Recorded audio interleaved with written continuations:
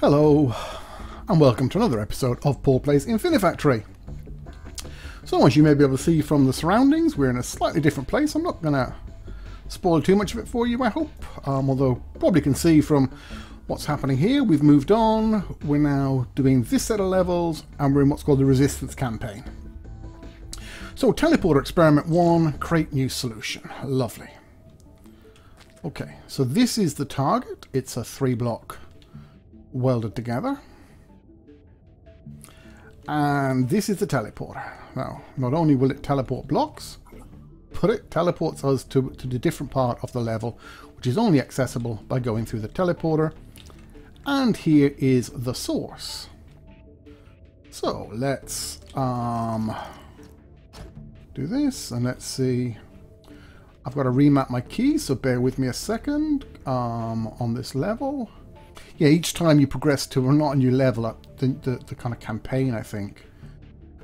I like pushers on 4. I've got my own little system I've been playing with since I started, so I'm not going to mess with it now. That was on 5.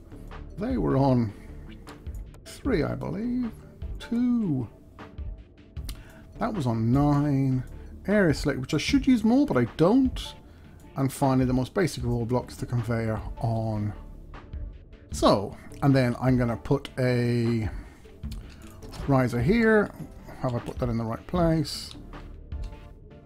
No, I haven't.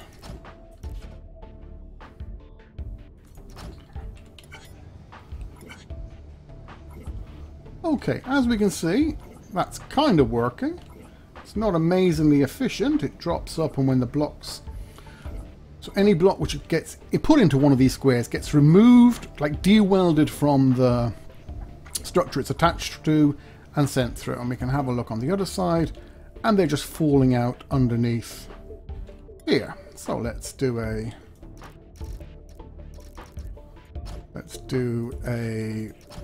welder, put it back together again, and run that like that, and there we go. So, nothing too hard, just introducing this new block, and perhaps let me just press shift. I can't press shift when it's running. Let's just run this out and be done with it.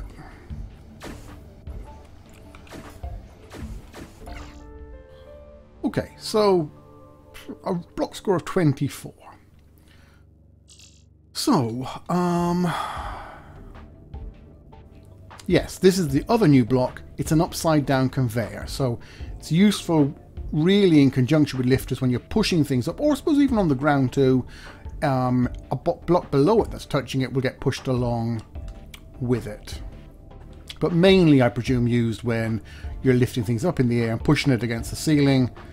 So, given this would be a very short and probably very boring episode, what I'm going to do is I'm just going to once again talk about... I'm just going to hit fast forward and just look at the score here. Again, I've watching a couple of YouTubers, watching a couple of Twitchers play this, and there does seem to be a kind of misunderstanding about the scoring, if you can call it, or the bigger game, opposed to just beating the puzzles. There are 3 different scores, and to be honest, I mean, I'm not saying it's absolutely impossible, but it would be extremely unlikely that the same solution, a solution that is good for cycle score, would be good for block score, or vice versa. So there is like a solution which sort of does the puzzle in the most obvious or immediate way possible, or whatever, and then you can look at doing things. Now I'm going to show you quickly then on this one how we can reduce the block score. What are the 2 techniques that are mainly used for reducing block scores? So the first is that obviously you can, if you're pushing something of length 3, you do not need all the blocks in place. You can get away with that. So let me just run that again.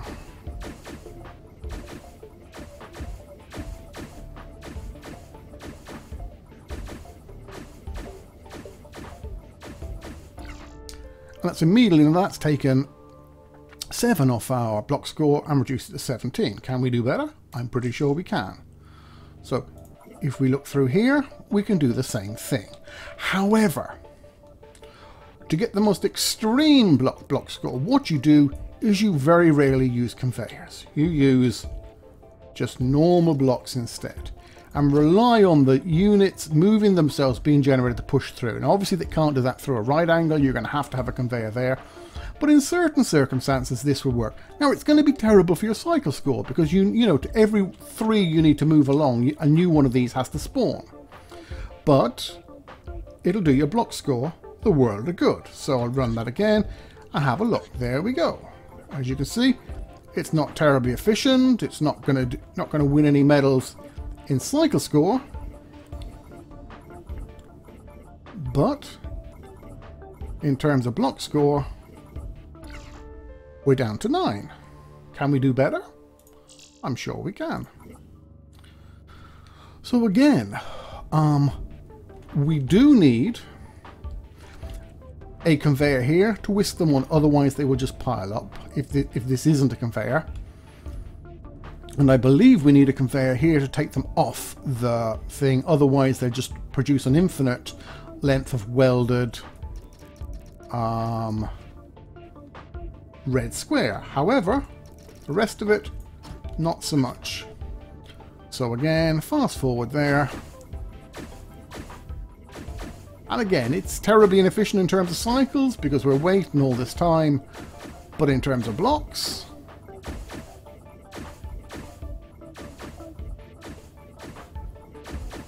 so again, this is a simple puzzle, and there we go. That's down to 5 now, just off the end of that bar there. Is it possible to do it with 4? I mean, there was a couple of levels where it seemed to miscount as well. So if I just count them, what I would consider, I'll do a quick play again here. Here we obviously have 1, 2, 3, 4. We have 2 conveyors and 2 welders there. That would be 4 by my count. And 1 block there, 5. No, I agree with it's 5. So is there any way of getting rid of any of these?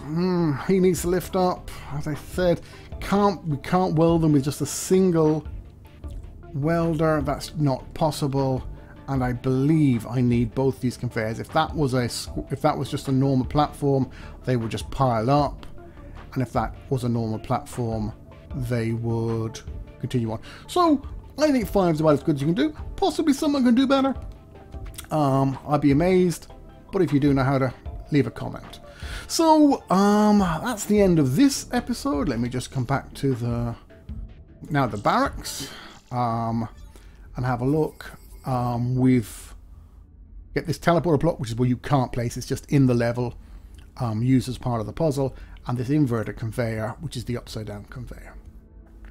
And we had a quick look at these solutions. That's why I presume they gave us 3 different. So you can have your best cycle solution, your best footprint solution, and your best block solution, which, like I was saying, will very, very rarely, if not ever, be the same